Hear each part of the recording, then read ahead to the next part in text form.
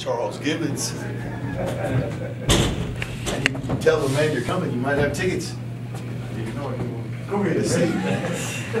We're not going to do any of this. I'm just going to talk to you. What do you want? Just start with the opening statement. Well, first of all, you know, I really, really, really appreciate Coach Pitino giving us the opportunity, you know, to come and play. And he's been very good to me throughout my career. He, you know, Kentucky Wesleyan, he's one of the guys that stepped up and batted for me and helped me get that job. So, you know, I owe him a lot.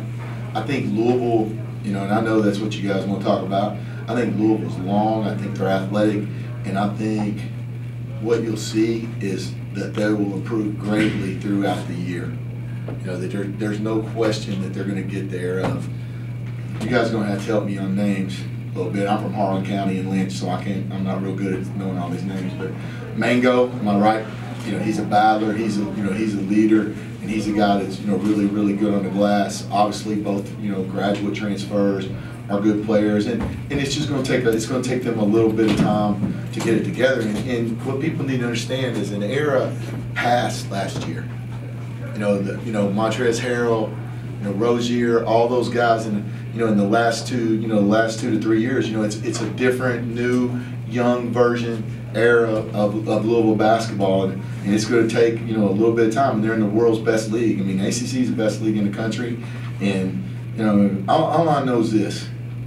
And you think about this for a second. Anytime that you've ever counted a Rick Pitino team or thought that they might not be that good, or somebody counts him out, he'll surprise. He'll do it every time. And I think before this season's over with, they're an NCAA team, and it'll be a force to be reckoned with. That's my opinion.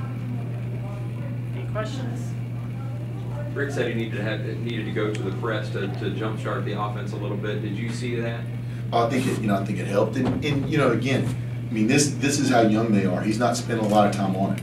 You know, he's not spent a lot of time on the press, and you know, that's a Rick Pitino trademark. You know, he's just getting his defense, you know, getting things down. As that comes along, I mean, look at their athleticism. My goodness, you know, they're going to be a good pressing team, and yeah, it definitely jumpstarted. And this is, you might find this a different way of looking at it.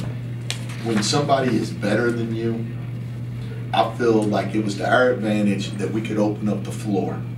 You know, if we got to sit in there and grind on that length and that size and try to do everything in half court, you know, yes, it helped them, but yes, it helped us too, because it opened up the floor. We turned it over some, but we got some layups, and you know, we tried to get some dunks. And I thought our kids, for the most part, I mean, we're better than what we played too, but I thought we played pretty fearless. And you know, I don't have the final stats with me, but they, you know, I know they blocked a lot of shots, but I thought we kept attacking, and I give our kids credit for that. And I'm glad they pressed. I hope it helped him make him better, and it dang sure made us better.